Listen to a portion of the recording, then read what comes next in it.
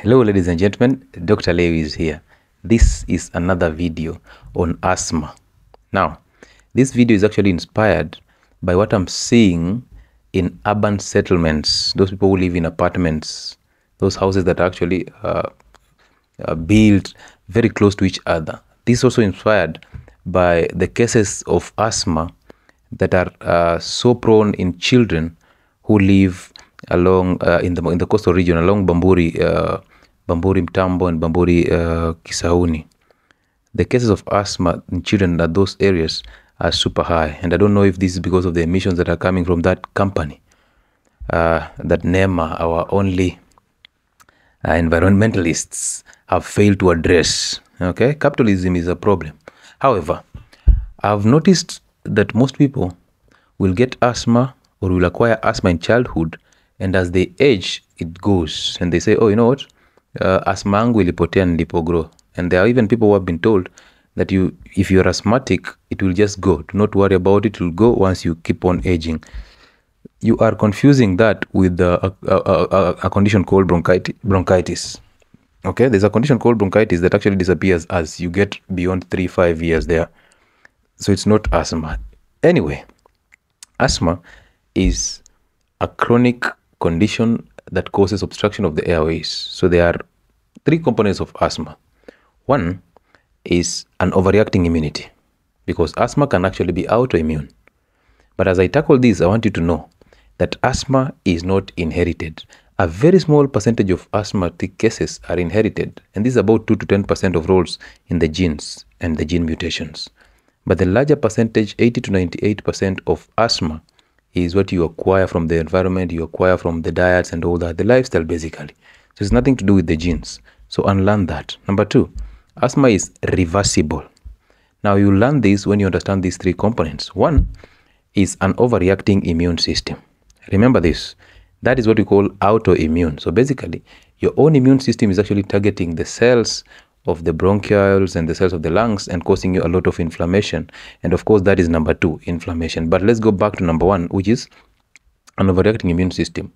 Remember, your immune system relies on the adrenal gland to actually suppress its overreaction. So the adrenal glands produce cortisol. That is a steroid that actually suppresses or reminds the immune system, please do not overreact. This is our own, do not target them. This is the reason why we take drugs like steroids, like hydrocortisone, dexamethasone, all those, prednisolone that most of you use.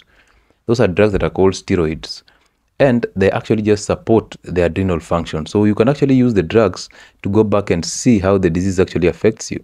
So if we have adrenals that are functional and they are producing enough cortisol, we will never have autoimmune conditions, including arthritis. But because our adrenal glands are actually insufficient, they're actually altered, that makes it difficult for us to suppress the overreacting immunity. It also makes it difficult for the system to actually know that this is the invading cell or this is our own cell. So they mark. Remember the function of this immune system. Immune system works by seeing a mark. There must be a mark on these cells that are invading and no mark on the cells that are ours, our body cells. So if there's a mess in that signaling, of course, the macrophages will come in and clear every cell, including your own cells. So that is one, low cortisol and low adrenal function. But the adrenal function is actually messed up by the use of the same steroids. They suppress the adrenal function. Inflammatory foods, like the wheat, the seed oils, the sugars, alcohol, they suppress the adrenal function. So that is one. Number 2 is now inflammation. So from overreacting immune system, you get inflammation. Remember, inflammation, the cardinal signs of inflammation, swelling is part of it. Now, you are actually getting these airways inflamed, and as they get inflamed, they swell, so they narrow. Once they swell, they narrow, and you start struggling with breathing. And also remember, as they are actually getting inflamed, there's production of mucus at this place because the immune cells are being supplied there to actually destroy or handle the inflammation and and whatever is causing the allergies. So now you have all this mucus being produced, and this mucus is actually clogging the bronchioles even further. So the swelling and the mucus production are coming in handy to actually get you having difficulty in breathing. Okay, therefore the wheezing, the chest tightness are now coming in handy. But number 3 now is all airway obstruction. So we start with an overreacting immune system, we go to inflammation, and then we go to obstruction because of the swelling and the clogging of the bronchioles. And now listen, these are basically symptoms of asthma. Once you have those three, you'll have the chest tightness, you'll have the wheezing and difficulty in breathing, you have the cough trying to ease up on the mucus, and then you have this shortness of breath and gasping. And you'll see the drugs of choice in asthma are, number one, drugs that cause dilation of the bronchioles, the beta-2 agonists like salbutamol. Most of you call it Ventolin. Other than terbutaline, these are drugs that actually cause dilation of the bronchioles. But realize this, most people who have asthma are always having Ventolin in their houses or salbutamol in their houses, those pink tablets. So you're constantly having them in your house and you're taking them every single day. Remember, those drugs are for acute asthma. So they are just supposed to be used in acute asthma and for a short period of time. Once your bronchioles are open, you let them go. So you take them when necessary. But if you take them on a daily basis and even recurrently, what is going to happen is there is something called receptor desensitization. So a drug acts by binding on a receptor. So when you desensitize that receptor, because you have overused that drug, it will not be sensitive. That's why some of you will use an inhaler, still take the tablets and nothing is happening. You still suffer because you have desensitized your receptors because of overuse of salbutamol. Number two is steroids. And I just told you, the reason why you're taking steroids is because you have an insufficient adrenal. The adrenal is not properly functioning. Therefore, you need to supplement it with external and synthetic steroids. So if you actually wake up the adrenal, you'll not need to take external steroids because the adrenal will give you natural steroids like cortisol. We have a drug like it's called montelukast. I know most of you know it. You know montelukast. There's a drug called ipratropium, and these are drugs that are actually for asthma. But I want you to focus your mind on salbutamol and the steroids, because those are the drugs that are commonly used and they're the first lines. But however, for the steroids, excessive consumption of the steroids will cause you a lot of problems. It will cause you water retention. It will improve your production of glucose in the liver, so that is diabetes later on. Your bones will become very weak. You will even suppress the adrenal glands even further. So you take a drug that is supposed to actually help you heal from asthma, and then at later stages, the same drug actually destroys the organ that is supposed to actually bring you more natural steroids like cortisol. So how will you be able to fight stress later in life? How will you recover from arthritis? How will you even recover from the same asthma? So these drugs are supposed to be used temporarily as you fix what you need to fix. And I'll tell you what you need to fix, because these are the causes of asthma. Number one, in children and even adults who have asthma, unfortunately. But this video is for children. So in most of your children who have asthma is because of vitamin D deficiency. Vitamin D is a potent and a powerful anti-inflammatory vitamin. Okay, that's why cases of asthma can actually recover by supplementation of vitamin D. About 4,000 to 8,000 units daily can actually improve asthma outcomes.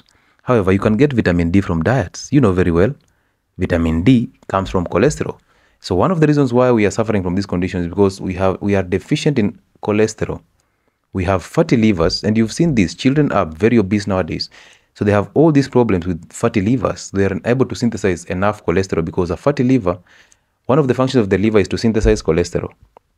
And when you have a fatty liver, you're unable to make enough cholesterol to actually help you in synthesis of vitamin D. Now, if you're eating diets that are rich in animal fats, saturated fats, the eggs, the fish, and all that, you're going to get the ghee, the tallow, the lard. You're going to get cholesterol from these diets, even the eggs. And when you get that cholesterol, the liver will use that as a raw material to synthesize vitamin D. Because remember, cholesterol is stored under the skin. And then when you get exposure to the sun, which is one of the things that you people do not do. You get exposure to the sun, you activate this cholesterol on your skin to form vitamin D, which is inactive. And then it's carried to the liver for activation, and final activation happens in the kidneys. Therefore, you must have your skin in perfect working condition. You must have your liver in perfect working condition. You must have the kidneys of that child in perfect working condition for you to get maximum and optimum amounts of vitamin D. And then you must eat diets that are actually rich in fats and cholesterol to get vitamin D. It's a fat-soluble vitamin, has to be diluted, it has to be dissolved in fat before absorption, and fat, which is cholesterol, is actually a raw material for making this. So on the issue of sunlight, urban settlements have become a scam. You guys have seen, when I was growing up, we used to run all over those land, those playing grounds and all that, and kids used to play in the sun and in the rain. But nowadays, parents are so cautious. So one, they don't allow their children to play outside. Number two, these children do not even play on surfaces. Your compounds have surfaces labeled, do not step on grass. And they have all these pavements and the cabros. So children are always playing on cement. And even in the house, they're wearing sandals. You know yourself. So in urban setups where people live in apartments, nowadays in our cities, it is chaotic. We have buildings so close to each other. Some of them are collapsing. But if you're lucky, the building will not collapse. They are built so close to each other. And even airing clothes out to get well. You see those people who air their towels in the houses and all that because they don't have space to air these things. So there's no sun in these houses. These houses are so close to each other. There is no lighting in the house. So all molds are growing there. Of course, that is bringing asthma. There's no sunlight there, therefore vitamin D deficiency. So these things that you're seeing, these cases that are rising for vitamin D deficiency and the asthmas, all of them are coming because of your houses. You want to settle in the urban setup, it is becoming a setup for you. So you settle in the urban setup where the houses are so close to each other. Your children never visit the villages. Look at children in the villages. They hardly suffer from asthma. Maybe one case or two. You will never see most of them suffering from this asthma because of what is actually going there. They have all the exposure to the sunlight. So vitamin D deficiency is a problem in the urban setups. Now also we are eating processed foods, the products, and they lie to you, they're fortified with vitamin D. They have none. So stop eating products and eat food. So somebody who has asthma or a child who is suffering from asthma, wheat is a problem to them. Seed oil is a serious problem to them. Sugars are a problem to them. But those are the foods that actually grace your plates. Rice. Why are they in your plates? And then there's no sun. So where are they going to get vitamin D? And then you're using seed oils instead of using saturated fats, the animal fats, the ghee. So where are you going to get the raw materials to make vitamin D from? Now you'll require supplementation. But by the time you realize asthma and vitamin D deficiency are actually related, it's too late. And then these children do not have any activity. They are always on phones. They are zombies. They are always playing on phones. They're in the house. Because they are asthmatic, they will never be allowed to play with pets. The carpets will be changed. Their towels and bed sheets will be changed. They will be washed every single day. And they will be washed with very serious antiseptics. Now, every surface that they touch, the tables, the chairs, are sanitized with Dettol. And even the children are using antibacterial soaps. So these children do not have even exposure to allergens and pollens that will actually make sure that their immunity system is built up. Because through exposure to these things, the children will get better. So if you have a child who is asthmatic or has been diagnosed with asthma, and you're actually holding them in the house with the jumper all the time, no light, no playing out, no playing with the pets, allow them to play with the pets because that will build their immune system. Do not sanitize their surfaces. Don't be a modern parent, okay? Let them play outside. And as they play outside, let them play barefoot. Let them play on grass. Let them interact with pets and dogs. Let them come back home. Let them get the dirt, the soil, and all that. Get those cabros off your home. Allow surfaces of playing, okay? Good. So that is vitamin D deficiency. Number two, children who have been born to CS birth have always been known to have problems with their immune systems. They end up having this asthma. And you can see the reason why you gave birth through a CS, that was an emergency. But nowadays, ladies are actually telling their gynae to actually do these surgeries on them. You don't want pain. You don't want your organ to enlarge because you're thinking, oh, nitakuwa mtaro. Don't do that. You're actually messing up those children because they'll not receive the first layer of immunity that comes with the vaginal exposure of bacteria when they're being given birth naturally. So CS birth, because you're eating bad diets, you've gone big, now there are complications, now you have to get through a CS.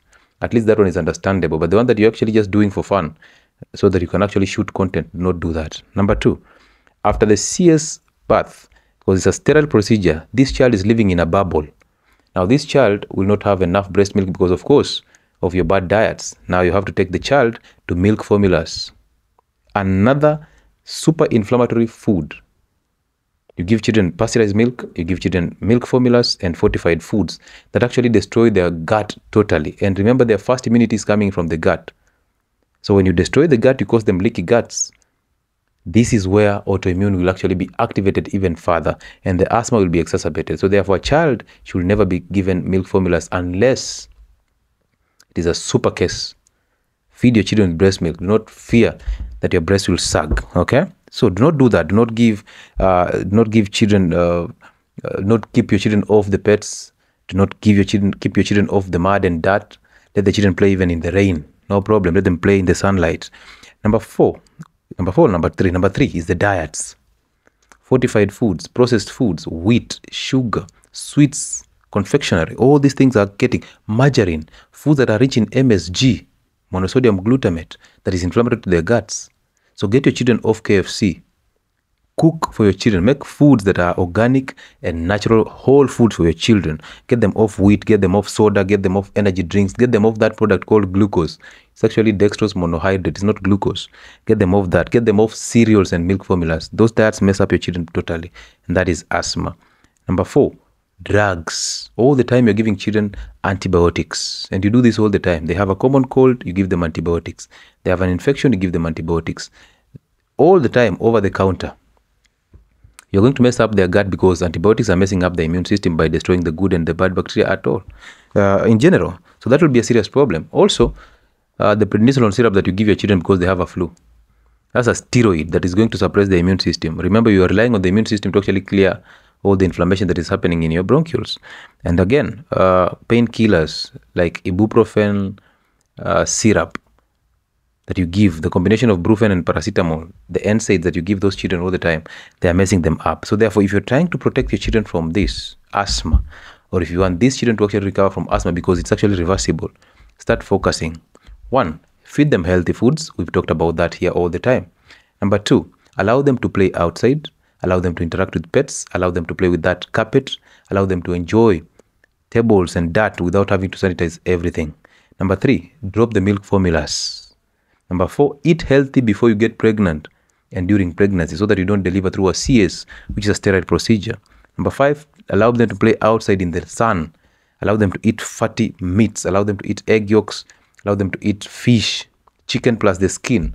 These are things that will give them cholesterol that will be used as an anti-inflammatory. It will be used to produce vitamin D, which is a potent anti-inflammatory. It's a potent anti-asthma medication.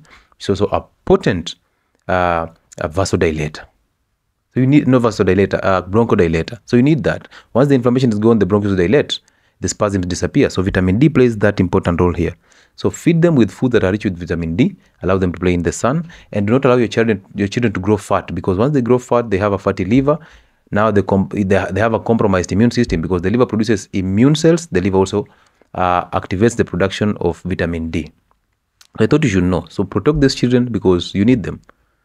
And asthma is not inherited, it is acquired. So we can fix it through the diets. And as you use the drugs, use them temporarily as you fix the problem. Do not rely on drugs to fix the symptoms instead of relying on diets and lifestyle to fix the causes of those symptoms. I thought you should know.